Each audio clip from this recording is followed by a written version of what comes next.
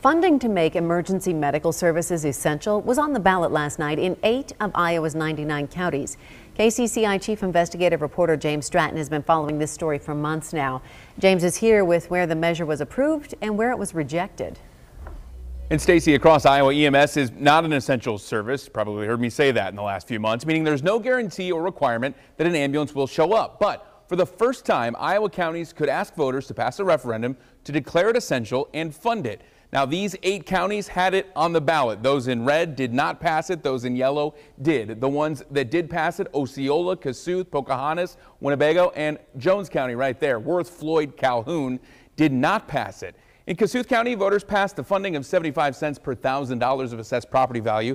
That'll bring $1.16 million into the county.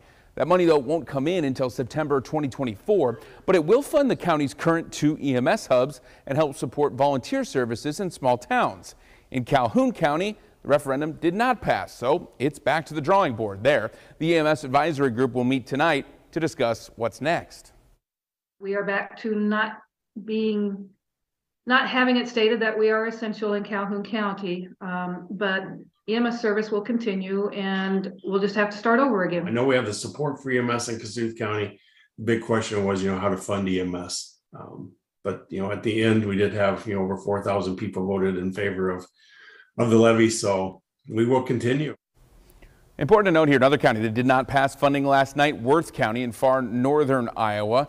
It's an Iowa county, the only one without an ambulance that can take people to the hospital. It relies on other services outside of the county to do that. One county board supervisor tells me this afternoon those services may come looking for EMS money from Worth County. Steve?